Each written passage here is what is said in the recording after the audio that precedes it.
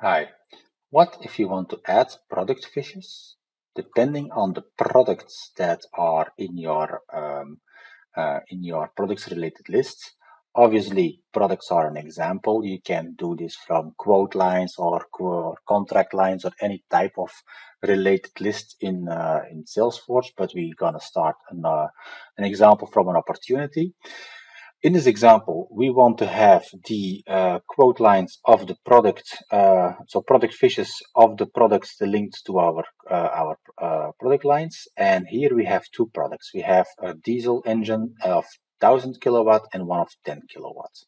So let's take a look here if you want to open this in a new tab and this one as well. What we have done is on the product, we have added a DocConfig on both products. Added the DocConfig, and this DocConfig actually, as we go to the DocConfig, is a static PDF. So it can be a product fish generated via your marketing team. Beware, there is some Salesforce limits we have to think about, of course. So if your marketing team delivers a product fisher of 10 megabytes, that will obviously not work. So they have to be compacted, compressed. There are tools on the internet to compress PDFs, so you can better compress them, and then they are optimized to make sure that they don't explode the size of the document. Anyways, what we have here now is product fishes linked to our product. This demo is very much like the demo that you see over here, dynamically load templates, but this is with template DocConfigs, and now this demo here is with static PDFs. So if you go back over here, you would see that this is a static PDF. In certain cases, we see that product teams, marketing teams do not want to deliver Word files, but they want to actually deliver PDF files for the product fishes. So that's now perfectly possible. Let's create a data source that we will use in our setup. I'm going to create a new data source, and this data source, I'm just going to name it, let's say, get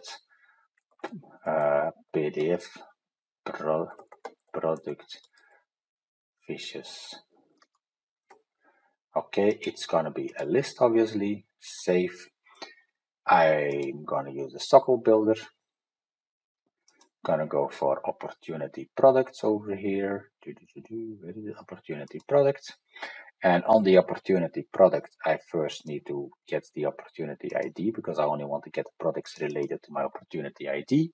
Next to that, I want to get my product. I'm going to follow my product here. And then on the product, I'm going to have a DocConfig. Yes, indeed. So I'm going to follow the DocConfig. And here I'm going to use the field customer DocConfig ID. So that's the unique identifier. That's the same over all environments for that DocConfig. I'm going to add this field now. Okay, that's it. Then add a filter on opportunity ID equals the record ID, add, and that's the data source that I'm going to need. Okay. Next up, I'm going to start from my quote document here. So I already have a quote. Let me open the DocConfig and let's see for the configuration. Step one would be, of course, adding the data source. So I'm going to add the data source, which was called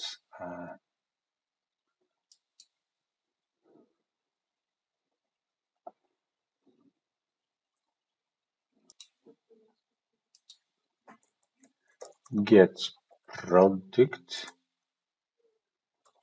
get PDF product fishes. Okay, so this is my data source. Okay, and then I'm gonna add a config type called product fishes.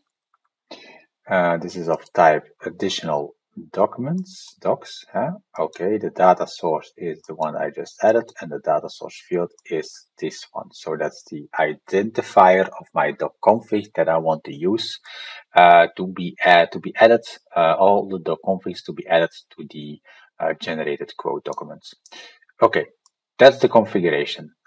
So just add a data source with the DocConfig identifiers and then create a new config type of type additional docs. Let's save, and then we're gonna test this. So in the configuration here, I'm gonna find the quote example. That's this one over here. So let me run that. And then now, if everything went fine, I indeed have my quote here.